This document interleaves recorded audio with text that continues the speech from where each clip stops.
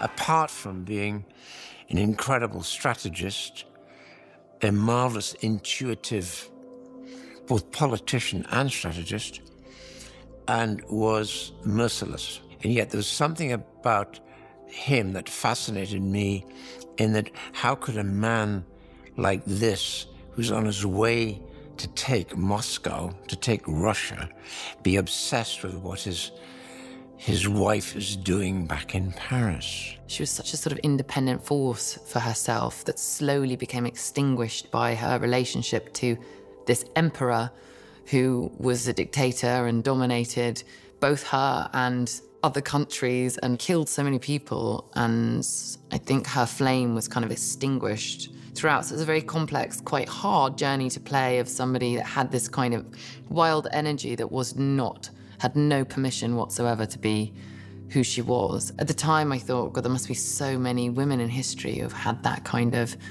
capacity, capability, fire, and not really been allowed ever to have the space to express it. Hey, Marco. Charlie Mark. Yeah, Ridley, you've heard it time and time again, I'm sure, but he hand draws every scene. He shoots the movie in his head. And he does that almost fanatically. And you see him in any down moment. It's not a job to him, it's him creating art. We have an 800-person crew, anywhere from 4 to 11 or 12 cameras. And so working with a filmmaker that has a vision that's that clear, it makes it easier for Mark and I to function and provide what Ridley needs for him by seeing this blueprint and then, executing it. You do, for instance, Waterloo was 7 days. And then you got the visual effects. It's because I never had more than 100 horses in the field. On those big days, I'd have 300 men. But what you see finally is 20,000 horses. And so that's organization, but it means everyone's blood is up, and there's marvelous bits you get because you're actually reconstructing the real thing.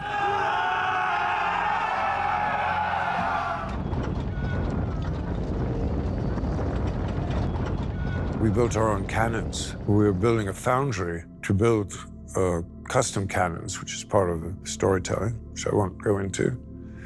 But I think if you read the history of Napoleon, his rise to fame was due to his artillery sort of skills and prowess and the cleverness of his tactics. And we're trying to show that. The politics of the era, we've recreated the Jacobin Club. We've recreated the Congress of Vienna. We've recreated the Guillotine Square, chopped off a few heads, of course.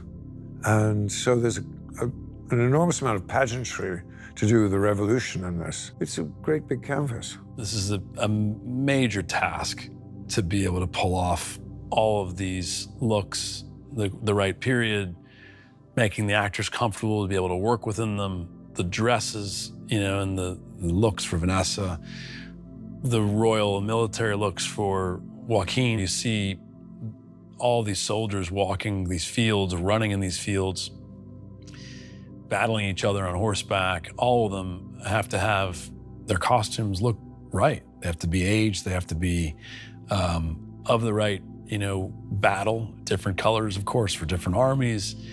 And it's a Herculean task they've been able to pull off to keep it all straight and make it look so great. There were victims' balls all over Paris after the revolution just basically released all the prisoners, and those who had survived the guillotine went completely mad when everybody was just completely, really sapphic.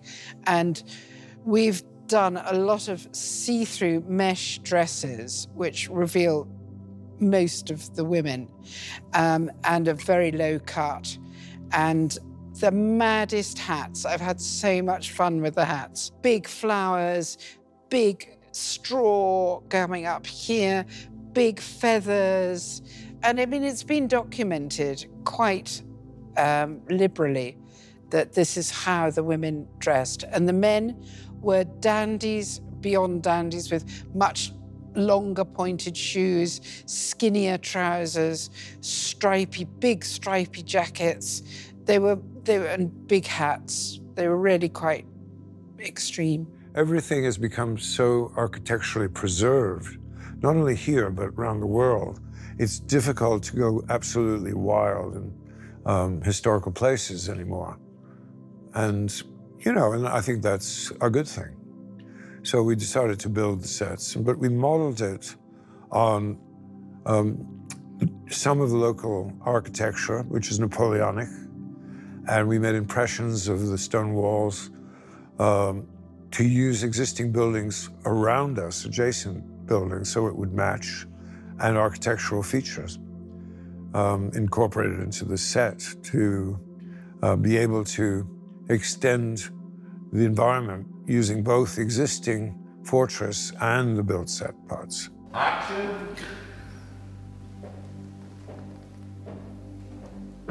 We decided he was a Corsican thug because he was a middle-class Corsican who, they didn't have much money. We came upon that in talking incessantly about who and what he might be, because Joaquin was trying to focus on, yeah, but how does he walk? How does he think? How does he sit? We just kept looking at portraits, and the portraits are fantastic. And you can stare at the image, stare at the man, knowing an ego is come into play. He's not handsome.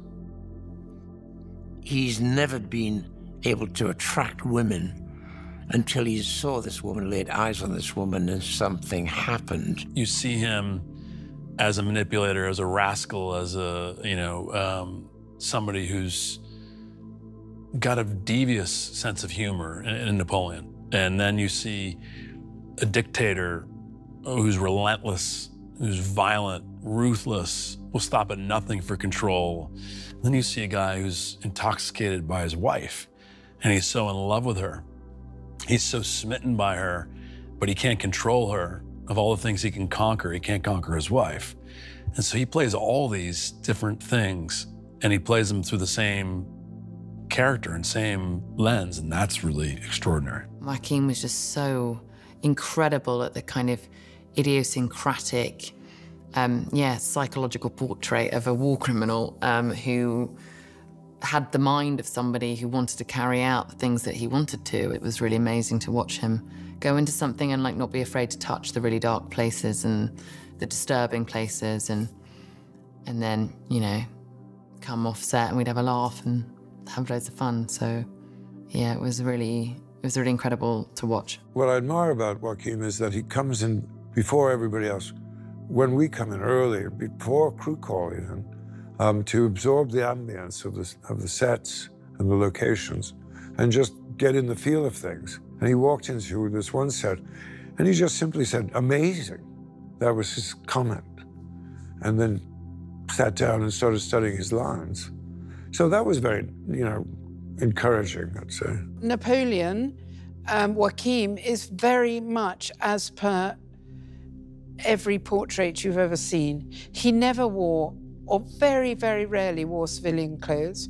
He wore infantry, which is the navy, and chasseurs à cheval, the green, and he wore one or the other most of the time of his entire life. So you would think, well, that's quite easy, but it's never that easy. Joaquin is vegan, so the hats were made out of bark skin, and his boots and gloves were made of fake suede.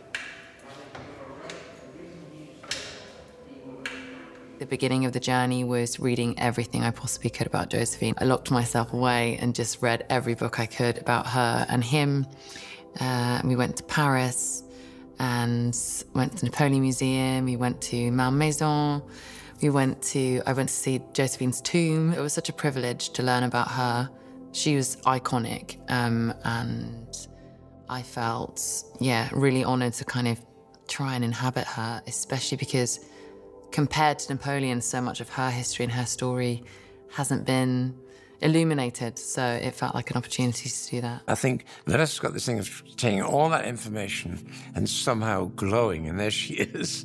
And she does it with such confidence and sensuality, and what's great is humor. She's got a great sense of humor and a very natural, intuitive sense of timing. When Vanessa came along, we stuck with the same silver gold. You know, once she was on her way up and she clocked Napoleon, we basically went from much simpler gowns to much more ornate, a lot more jewelry, etc. He's completely embracing everything that she is. His letters for her are comically rude and juvenile and over-romantic and even quite dirty. So there's many letters to Josephine where he absolutely was enchanted by her. It is the story of so many women, and yeah, I had so much compassion for her by the end because she wasn't really allowed to have a voice, even though she was incredibly strong, potent energy. The empress that she had to be was very much the one that Napoleon needed her to be, and so that's how she had to adapt. So it was like a life of adaptation, really. And I think she did so well surviving it, honestly, because it was a brutal time. In a funny kind of way, all films, hopefully, are kind of relevant. I think our influence as filmmakers is scary because the influence can be great or it can be deadly. Whose country are we in?